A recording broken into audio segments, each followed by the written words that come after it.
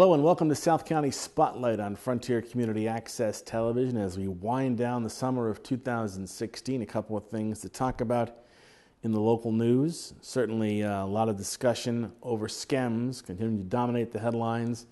The last time we spoke, there was a discussion about changing some personnel on the South County EMS Board of Oversight. The Deerfield Board of Selectmen decided to appoint themselves as the town's representatives to the SCEMS Board of Oversight, removing Matt Russo and Mark Gilmore. Mark Gilmore, of course, the former selectman.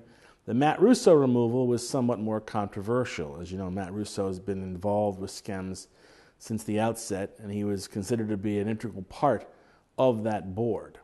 His removal has created some controversy, certainly caught the attention of a number of media outlets, including The Recorder, which did a recent editorial about the upheaval with SCEMS, specifically the involvement of Deerfield and Deerfield's seeming unwillingness to accept the idea of the organization moving to Whately. This Russo non-reappointment resulted in a very interesting moment in Sunderland Town Hall recently. We'll take you back to a recent Sunderland Board of Selectmen's meeting.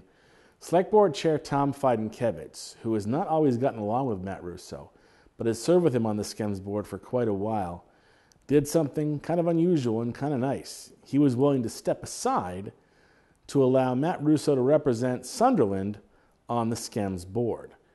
Fidenkevitz tried to convince the Deerfield Select Board Chair Carolyn Ness to rethink the decision not to reappoint Russo, and when she didn't, he took matters into his own hands. And I asked if they would reappoint him because of his critical knowledge that man has. It didn't happen. I can say that at the last meeting Thursday night, Matt did show up, and I know he's not going to desert it, but I did make the statement, and I haven't talked to David and Scott because we can't talk to one another because of our open meeting law. But my opinion, if Matt cannot be a member, I offered, and I talked to Matt about this, I offered to resign and appoint him as Sunderland representative. That is my personal strong belief on how much he affects our South County EMS and the operation. Fidenkevitz's offer was reacted to by the Sunderland Board of Selectmen, his fellow two Select Board members, who thought it was a good idea, and that led to some more discussion and some more questions about Deerfield's motives for removing Russo and Gilmore. Well, I applaud your generosity, and I agree with Matt's not just his institutional knowledge but passion for the service. I think it would be a very big loss. It's an amazing loss. It borders on hubris. I got a question for you guys. Do you think that, for an instant, that Matt would vote to do something contrary to the betterment of the service? And if we're bettering the service, aren't we making it better for the town of Sunderland? Deerfield and Whately. Well, and that for me has been the guiding principle for this whole thing, is the service that we provide. And you look at the statistics. All you have to do is read the reports, and they bear out what it reinforces the entire goal of why we set this out. Yeah, it is. And the charter to do it. It's all about service. My only, and I said it at the last meeting. My biggest problem is that we're not thinking. We're not addressing the needs of our staff right now. Now, the Sunderland Board has not taken any action on Fidenkevitz's offer as yet. The Board of Oversight has asked the town to wait a couple of months to make a final decision. Russo, for his part, said he had no problem stepping aside if that was going to progress, if it would make the organization move forward, although there are people that feel like the organization would move forward better if he were still part of the mix. And I think he'll still be involved, but at this point, he won't be Deerfield's representative. He may wind up being Sunderland's rep. Now, the Deerfield Selectmen have said they will likely leave once a decision is made on the new home for SCEMS. Whether that will be in Whately or Deerfield seems to still be a matter of conjecture. Certainly, we will follow it and see where the conversation goes. But for right now, I think what Fidenkevitz did was really an outstanding An outstanding move, an outstanding gesture if nothing else, and we'll see if that gesture is accepted.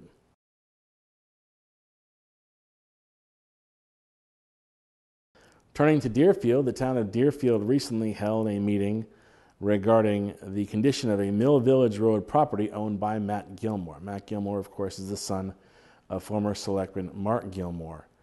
And one of the concerns has been the condition of that property, which has been a source of complaint by a number of residents of the town of Deerfield, especially residents that live in that area, which is basically a residential area. But the concern has been that maybe there has been an illegal business being operated out of that area. The selectmen held a public hearing where a number of residents in the area got a chance to speak. Matt Gilmore did not attend that hearing. So the board called a special meeting recently to have Matt come in, and his father Mark joined him. And in the first cut here, Carolyn Shore's Nest, the chair of the select board, spells out these specific problems with the Matt Gilmore lot and why they need to be addressed. That one of the sky lifts is gone, that the blacktop and the concrete piles are gone, that you're working to fill the dumpsters. I want to give you credit for that, and it's definitely a step in the right direction. But there are some other issues that haven't been addressed. One of the issues is running your contracting business out of your address, and there's no home business permit for this at the moment. There are some parking of commercial vehicles there still, and we are still receiving complaints about running vehicles, your trucks. So what I'd like to know is what's your plan, and what is your side of the story on this, because we haven't had any discussion with you before. Well, all the equipment on site is also being used for the progression of the site. There's over 4 feet of grade change, and yeah, it's on my property. And I've neatened it up and brought in everything from this line of sight from the road off the road. And I don't have anywhere else to take it. And I don't have any money to spend to take it somewhere else. So that's where I'm at. Also speaking was Deerfield Building Inspector Dick Kalashevsky, who said that Gilmore's trying to fix the situation. They're trying to do their best to correct a bad problem. And this also ended up with former selectman Mark Gilmore weighing in. This was very interesting. You know, we came in on Friday, and Doug and myself and Kip had a conversation, and I believe he followed through as much as he could do in those few days. And I guess the only questions that I'd have would be, you know, just tell me when you're going to do something else. Seems pretty simple. I mean, for example, and I'll just use this if you don't mind me talking to Matt. No. I use this like, you know, some plan when you're going to get rid of the next sky lift, for example, or where you're going to get it out of sight. Something like that.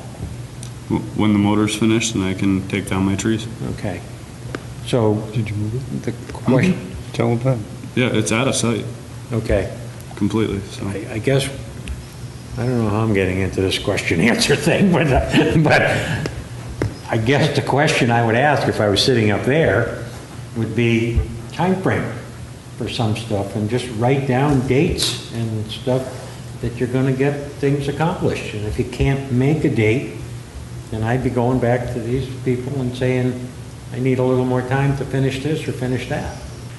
I agree with them. I think that it needs to be amicably resolved, but you can't be chasing windmills you can't be chasing windmills. You can't be running around trying to fix everything when he has limited funds to do so. You shut that off.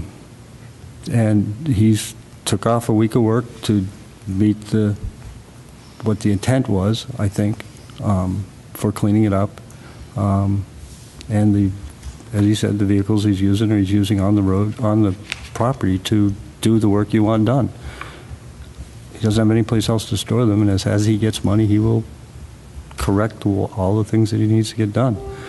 One person who is not convinced at all that there's been progress at the site is Kip Camosa, the new selectman who has been really pushing the issue quite a bit And he believes not only that there is not enough work being done to improve the property, but he believes there is still a business being operated there.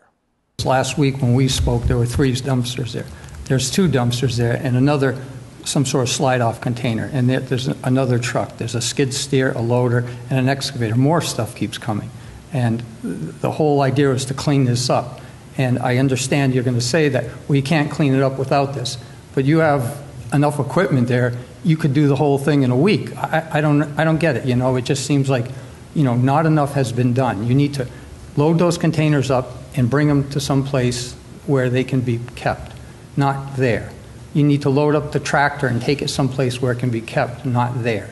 You know, if you can't find a place for it, then you either have to rent land or sell them.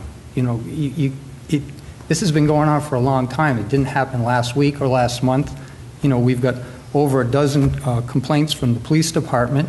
You know, you've gotten letters over the last 6 months, and you know, the only thing that has been done is, well, you know, I need more time.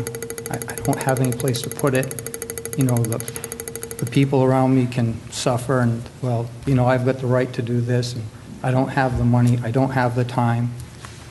You know, and, you know, as a community, we all have to live and work together. And you created this, and it's not up to Dick to make a list or us to make a list. It's up to you to resolve it.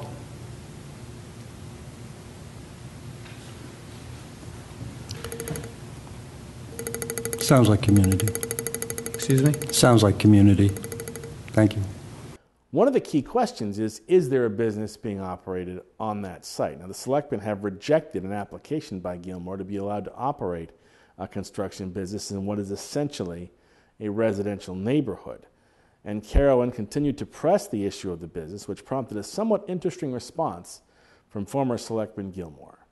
People do perceive that there is a business happening, and based on the complaints that we're getting, that some of them has been documented by the police, that there is activity that is not related to site cleanup there. And, you know, that has to end. This is really important. This is a residential neighborhood.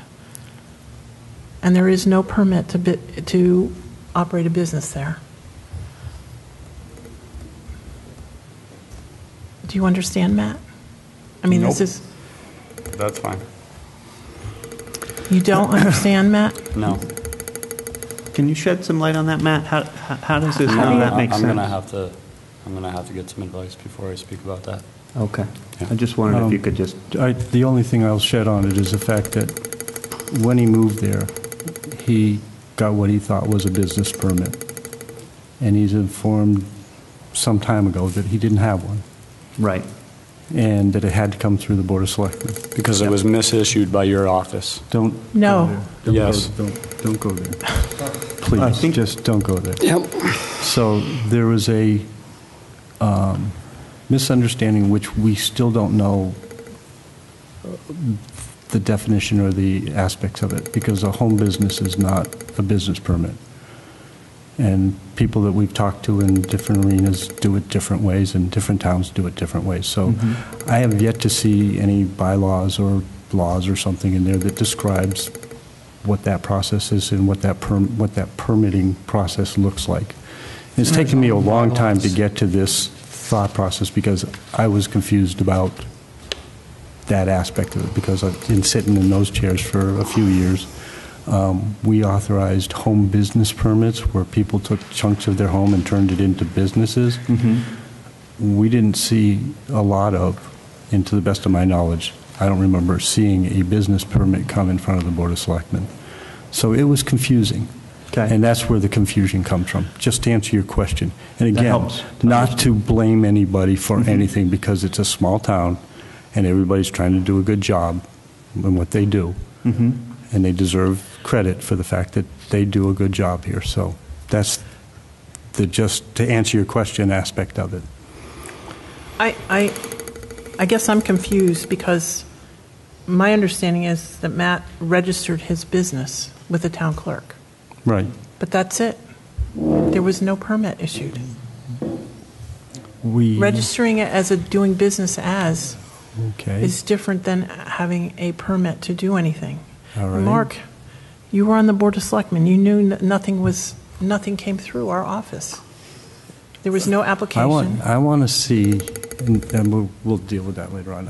I apologize for my ignorance, and I apologize that if what my recollection of sitting in those chairs is incorrect. But we did home businesses where people took chunks of their home and turned them into businesses. Mm-hmm. And those are the only permits that I saw came through, with the exception of awful, for permits for licenses for businesses, for licenses for everything else. I signed a lot of licenses in my tenure there. I never saw what you're talking about. And if I did, I apologize because I got confused with which one of those items I was dealing with. Mm-hmm. Because it became kind of a daily routine process. But to best of my knowledge, what I was looking at was not what was being portrayed. So it confused me, and I didn't know how to answer the question, and I didn't answer the question. But I did ask several people for the forms and stuff of that nature, and it got shuffled under it just didn't happen. And it's my responsibility to make sure that it did happen, and it didn't happen. Yeah. Now, I'm not saying that the guy's lying. I find it hard to believe that a former selectman doesn't understand the difference between a home business and a home business permit. I think that much time on the board, you would have to know that a permit for something like that would have to be issued, and it may even require a special permit from a zoning or a planning board to be allowed to operate. I mean, there are certain regulations that are just universal, and home business regulations and permits are pretty standard. And the fact that there wasn't one, and there seems to be some disagreement as to whether or not anything was issued, or there should have been issued, that was issued. But the bottom line is, I think that Mark Gilmore knows better than that. Now, Matt came back before the selectmen on the 10th to discuss this, and it was reported that there was good progress being made on cleaning that site up. And I've driven by there a couple of times, and actually it does appear to be a lot cleaner. There doesn't appear to be as much stuff around. So clearly progress is being made, so I don't think the board's going to impose those $300 a day fines they have been talking about imposing. So that's good news for Gilmore, and it makes it less likely that the town of Deerfield will wind up somehow owning that property, which I think, as Carolyn said, would probably be the wrong move for the town at this time. The Deerfield Selectmen also seem to want to exercise greater oversight on how the town spends its money. The board, at that same meeting, said they do not want any expenditure over $4,000 to be spent without going in front of them first. The following is an exchange between the board and Town Administrator Doug Finn on that matter. There is already something which addresses this in the bylaws, that any purchase of $4,000 or more, regardless of appropriation for it, must be publicly posted for a week in the front lobby, that someone must actually post that information, and it must stand posted for a week before it can actually be purchased. That's part of the town bylaw. That's actually one of the bylaws that we're hoping to change, because it's extremely restrictive. It makes it very, very difficult to conduct business, and that's above and beyond any requirements imposed by Chapter 30B, the public procurement laws. Where was that posting for our new tractor? For the new tractor? We actually, that's a really good question. I don't think it was That's done. why I wanted this, so it comes across our desk. So any purchase over $4,000 you would like to come before you for approval prior to purchase. Right. You simply need to tell us to do that, and we can do that. I had some question on the 4,000 because, when we appropriate money for like computers or software systems or whatever, I just wanted to make sure that there are a couple people looking at it. That's all. Are you talking about any new purchase? Are you talking about any payment? No, new purchase. Any new purchase. And the reason for that is that it's one thing to appropriate $50,000 for software that's going to do A, B, and C. What I want to make sure is that when that's ordered, we're getting the A, B, and C. We're not going to get the CDF, and it's compatible in this. That I just, and I'm not claiming to be a computer expert. I just want to know that what we were intended to get is what we're getting and not adding on to it. We're talking about moving into the future, Doug. We just want to make sure that what Capital Improvement Committee has voted on, what the town meeting voted on, and what we're authorizing as expenditures, just double checked by somebody, and it's us as the. Any purchase of equipment and equipment, anything, or vehicles, or anything over $4,000 would you just, and it's not that we're going to second guess it. Just I want to look at it to make sure that's what we intended it for. I don't want to see it get inflated. Now I understand that every Board of Selectmen wants to have a certain level of financial oversight that comes with the job. You want to be able to know where your money is being spent on. I get all that. But there's managing and then there's micromanaging.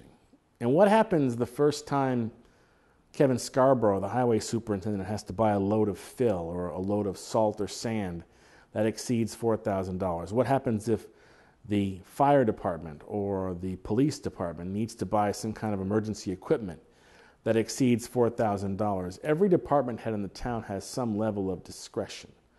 And also, what does that do to morale among your department heads? Your selectmen are basically saying, look, anything over $4,000, we want to have final say on it.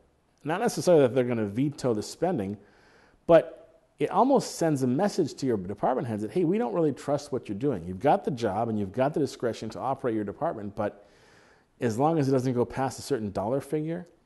And I kind of get the feeling that this is something that Henry Camosa has come up with, and I have no problem, like I said, with being fiscally prudent. But there's fiscal prudence, and then there's overdoing it. And I tend to think that this might be overdoing it, but we're going to find out as this policy is implemented whether or not it is in fact something that is logistically tough to implement.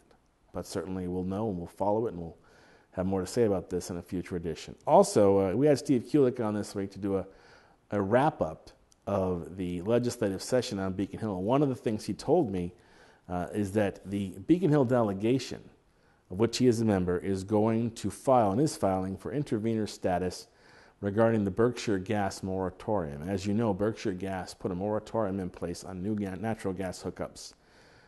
And they did so because I think they figured there was going to be more natural gas capacity coming to the area with a new natural gas pipeline. That pipeline project obviously has derailed. So Berkshire Gas still has this moratorium in place. There's still no new way to get new supplies of natural gas in. And the people that represent the towns impacted by that moratorium are not very happy. And some of those towns exist right here in the Frontier District. So Kulik, Senator Stan Rosenberg, Representatives John Syback, Paul Mark, both of whom have been on this show, Ellen Story and Peter Kokot, are filing for intervenor status, which would give them legal authority to go in and ask questions and probe into exactly what Berkshire Gas has done to fix this moratorium and get it lifted. Now, I maintain what I've said before in the past. You can't just create new natural gas supplies out of thin air. If you could, we wouldn't need to have talked about having a natural gas pipeline. I think what happened was, though, is that the Berkshire Gas Company put all of its political eggs in one basket, expecting that this pipeline would go through and they wouldn't have to worry about conservation or finding new measures and new ways to get more gas to their customers, thereby being able to lift the moratorium. So I'm not sure where this is going to go, but it's an interesting story, and certainly we're going to follow it, and I'm sure we're going to have Stan and Steve Kulik on again to talk more about it as we go forward. But it's been an interesting summer,